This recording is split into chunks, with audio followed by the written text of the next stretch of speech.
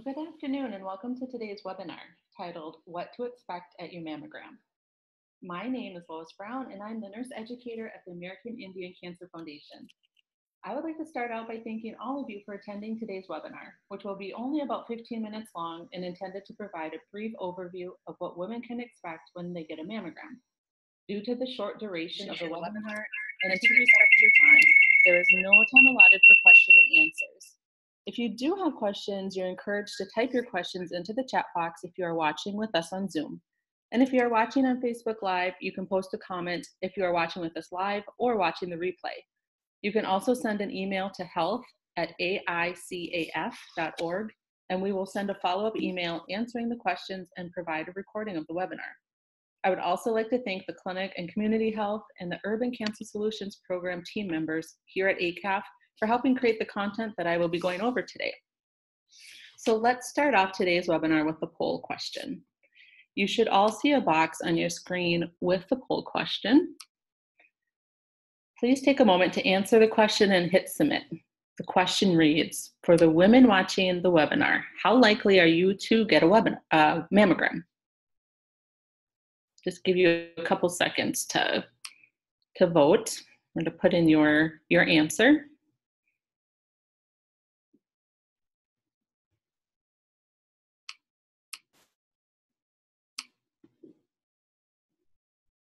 All right.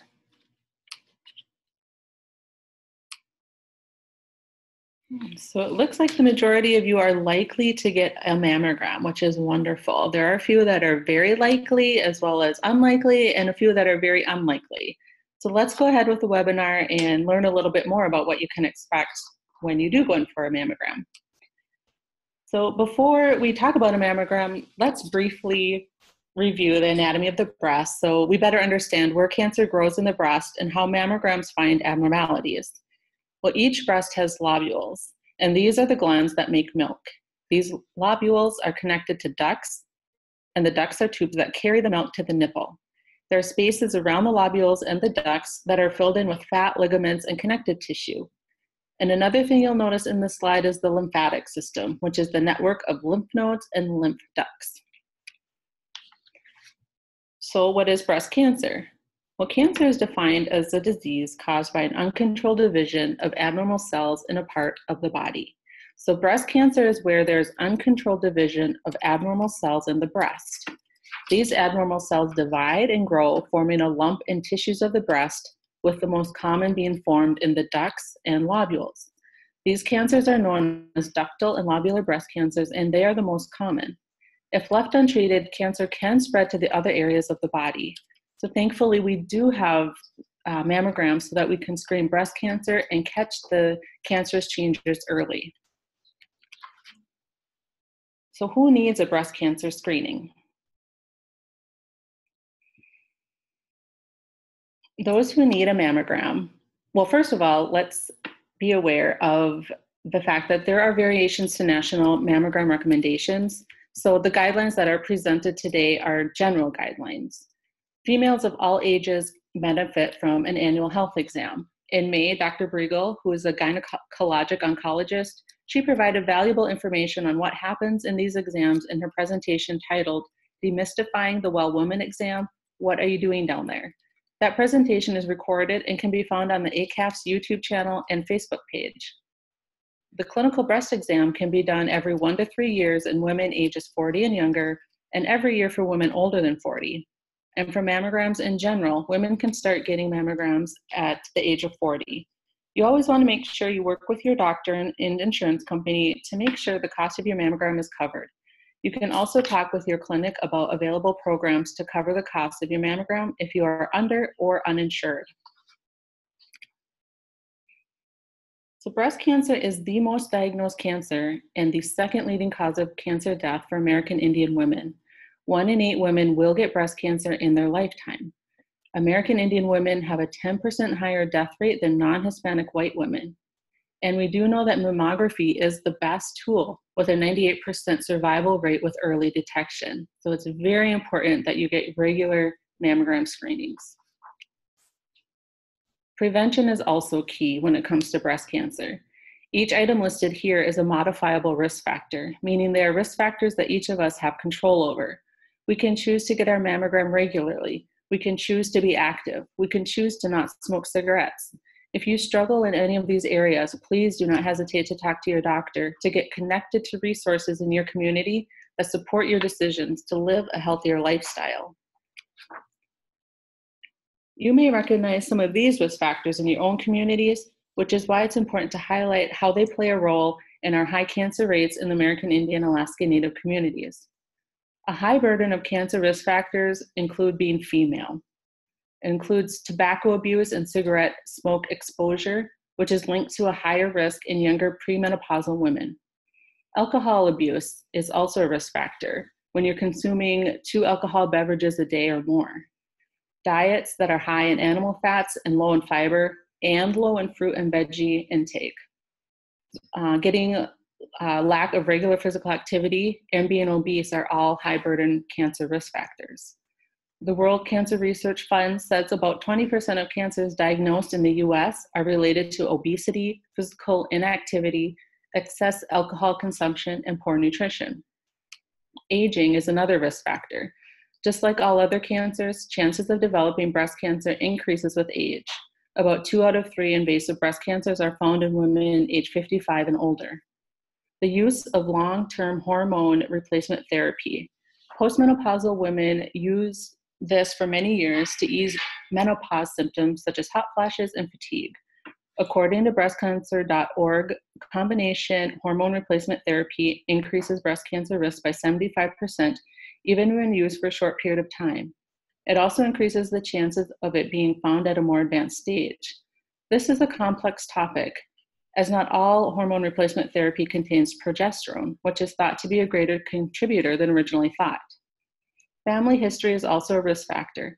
If you've had one first-degree female relative, such as a sister, a mother, a daughter, that was diagnosed with breast cancer, that means your chance of developing it is doubled. It's important to know your family's history with cancer. The BRCA gene is important to note in family history as well. BRCA impacts men as well, such as male breast cancer, pancreatic cancers. So it's important to get cancer history of your whole family. Women can inherit breast cancer risk from their male relatives, which surprises some people. And not breastfeeding is also another risk factor. Producing milk limits the breast cells to be cancerous. Women also have fewer periods when they breastfeed, which lowers estrogen levels. Not only does it lower your risk for breast cancer, the milk gives antibodies to your child that can protect them from infections. Having a late pregnancy and then family genes also increase cancer risk. Breast cancer is genetic. About 5% to 10% of breast cancers are passed from the parent with abnormal genes onto the child. So what are the signs and symptoms of breast cancer? Signs and symptoms of breast cancer include unusual discharge from the nipple, dimpling or pitting in the breast, nipple changes, and skin changes. These are symptoms that usually appear later on with cancer progression, are mostly for you to be aware of. Breast cancer usually has no symptoms when the tumor is small and most treatable. Here is an ACAF resource material that the American Indian Cancer Foundation has made regarding breast cancer. You can use this for patient education, and it can be found on our website at americanindiancancer.org. Screening for breast cancer may include a clinical breast exam and a mammogram. The clinical breast exam is where your doctor carefully feels the breasts and underarms for lumps or anything else unusual. It may be done during a regular checkup with your doctor. Please know that you can always ask to have a clinical breast exam if you want one. The mammogram is a low-dose X-ray to see inside the breast. This aids in early detection and diagnosis of breast diseases. The mammogram is the most effective tool to find breast cancer. The mammogram can show changes in breasts up to 2 years before you or your doctor can feel them. The clinical breast exam is comprised of a visual and a physical inspection. During the visual inspection, the doctor is checking if the breasts are symmetrical, if there are rashes or irregular features of the skin, such as pitting or dimpling. During the physical inspection, the doctor is applying pressure to the nipples to assess for discharge or leaking of fluid. Our breast tissue is felt in either a circular or up and down motion to feel for irregularities. Lymph nodes in the armpit are also felt to inspect for enlarged areas. This slide shows a few great pictures. The picture on the left shows the mammography machine, the mammographer, and the patient. The middle slide shows an example of what the mammogram X-ray looks like in a woman without breast concerns. The slide on the right shows an example of what the mammogram X-ray may look like in a woman with breast cancer.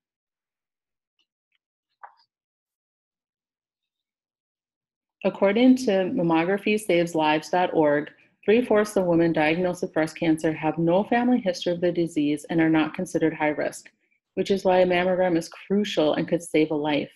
Mammography has helped reduce breast cancer mortality in the United States by nearly a third since the 90s. For every 1,000 women who have a mammogram, 100 could get called back for another screening test. 20 are recommended for a biopsy, and then 5 are diagnosed with breast cancer. Although these numbers seem promising, we must remember that these are not necessarily reflective of American Indian women, especially women in the Northern Plains and Alaska. It's important to speak to your doctor about all screenings that are available to you, which are clinical breast exams, mammography, and even breast MRIs for women with higher risk. So before your mammogram, your doctor can refer you for your mammogram, and he will want to know if you are experiencing or have experienced any breast symptoms or problems, prior surgeries, hormone use, whether you have a family or personal history of breast cancer, and if there's a possibility that you are pregnant. Some tips to prepare for your mammogram are to leave jewelry at home, wear loose, comfortable clothing that you may be asked to undress and put a gown on. It is advised that you don't wear deodorant or lotion under your arms or on your breasts. This is because metallics that may be in your deodorant or lotion may appear on the mammogram and interfere with findings. You can bring your deodorant if you want to put it on after, or the clinic may have some available. If you forget and wear deodorant, don't worry. They will have wipes to remove it. Just let them know. During your mammogram, your trained mammography technologist will position the breast in the mammography unit. The breast will be placed between 2 X-ray plates, and the technologist will gradually compress the breast between the 2 plates. You may be asked to change positions between the images. You may feel pressure at your breast as your breast is squeezed by the compression paddle. If you have sensitive breasts, you may experience some discomfort or pain. Please let your technologist know. You must hold very still, and you may be asked to hold your breath for a few seconds while the X-ray picture is taken to make sure a clear picture is taken. The whole mammogram appointment takes about 30 minutes.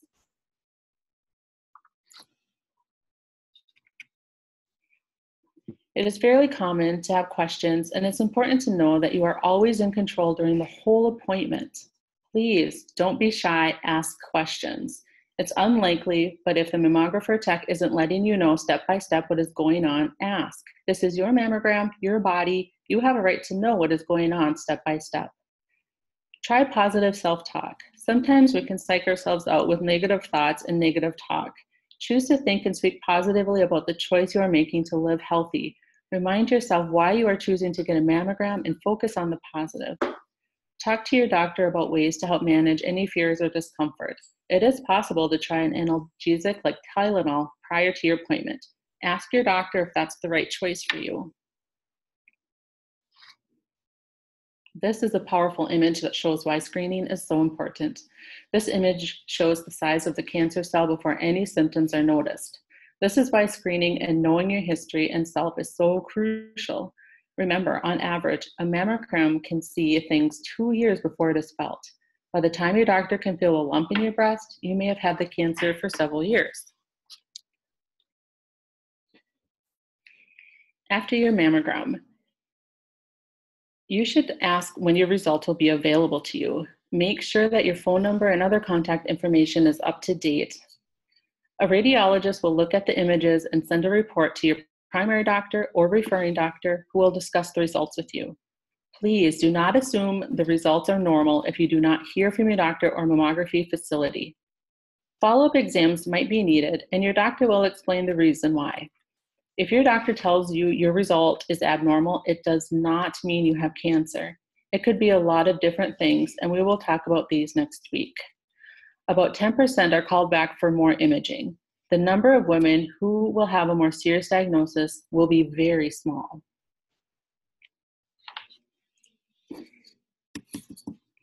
For those who registered and attended today's webinar, you will be entered into a drawing for our IP Contigo Thermos, our Indigenous Pink Contigo Thermos. Winner will be announced today via email and Facebook.